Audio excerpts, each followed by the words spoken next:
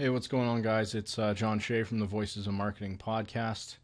Today I'm here to show you a tutorial on how to use Vodburner for the PC.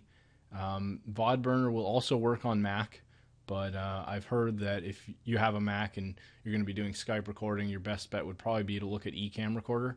I haven't actually used that solution, but I know a lot of the big name folks, people like Andrew Warner of Mixergy, David Siteman Garland of the Rise to the Top, those folks all use the Ecamm Recorder because they own Macs. So if you're going to be using a Mac, I probably wouldn't recommend Vodburner, mostly due to price. Vodburner for the PC, though, great solution. It's probably one of the best, if not the best, out there for Skype.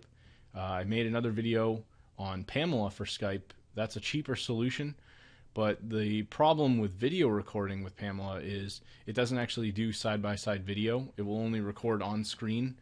So, like, say I call somebody else, it'll have like the little portrait photo of me in the bottom right and then the other person in the big picture.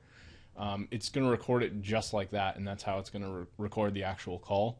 With Vodburner, it actually takes recordings side by side, so it will take one clip of the other person's screen, like, you know, in full resolution, and then one of mine. There are some disadvantages to that, though, that I want to, I'll explain as I go through this. But the application itself, pretty simple. Just like I mentioned in the Pamela tutorial, there were some issues with Skype integration that were supposedly going to be coming in a Skype update last month. At the time of recording, it's January, so this would have been in December. They were supposedly going to be changing around the API and removing the capability to integrate some of these programs like Vodburner and Pamela and Ecamm Recorder. But Skype decided against that. So if you see any warnings about that, don't worry about it. It's not really a problem. In terms of Vodburner itself, the application's super simple. It's literally just this little drag window. It'll tell you what, while it's recording. Anytime you start a call or somebody calls you, it will automatically start recording. You can change options in here, like whether or not to, I think, I'm actually not 100% on this, but I don't know if Vodburner has it. I know when the call starts, it warns the other person to let them know. I think you can actually choose whether or not to tell them or not, and it'll send them a message through Skype chat so they know, okay, the call's being recorded. You can look at previous calls and convert them to different file sizes or formats. I don't have any in here right now. I literally just did a clean slate to show you guys this.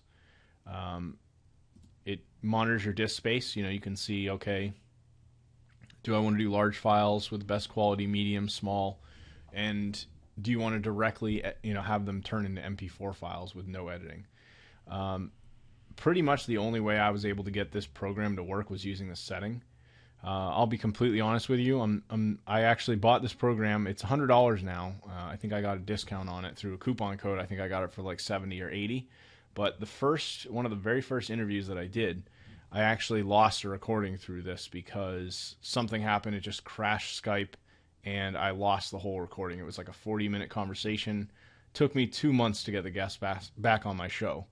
If you're doing just audio, this might not be a bad solution, or maybe if you're a little bit more cautious with testing, like test this thing out, do some test calls with your friends, and make sure the recordings are good. Make sure your Skype is up to date. I've had issues with the same program having mismatched versions of Vodburner and the actual version of Skype. That was causing me problems. Sometimes it would crash the whole Skype application and Vodburner. So make sure everything's up to date.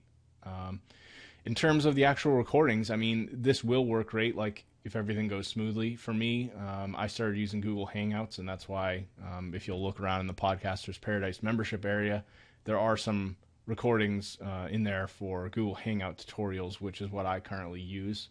It's free, and it's just very easy in terms of the recording.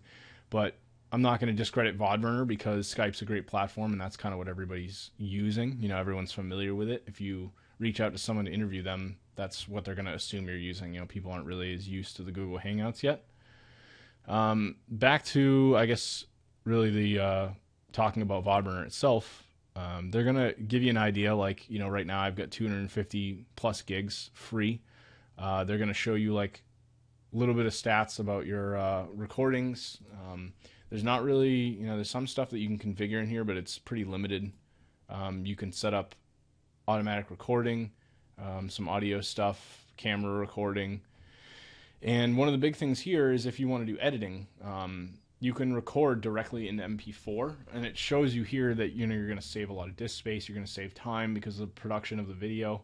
But then you can't edit, you can't edit your videos, so that could be a real disadvantage. If somebody decides to swear or something and you don't want that in your video, that's obviously going to be something you'd have to go back and use something like a Camtasia to edit out. The quality isn't going to be as good, and you're not going to be able to record group video calls with more than 2 people. So there are some advantages, disadvantages to using this setting.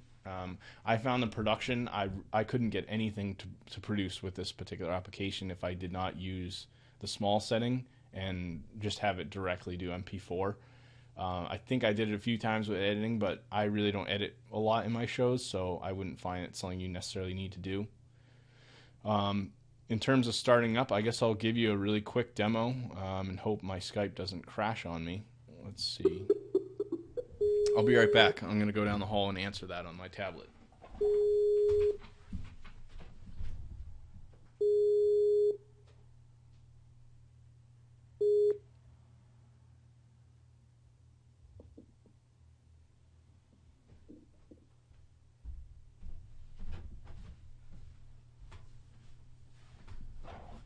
All right, so as you can see, here's the message that comes up. Vodburner is recording the call.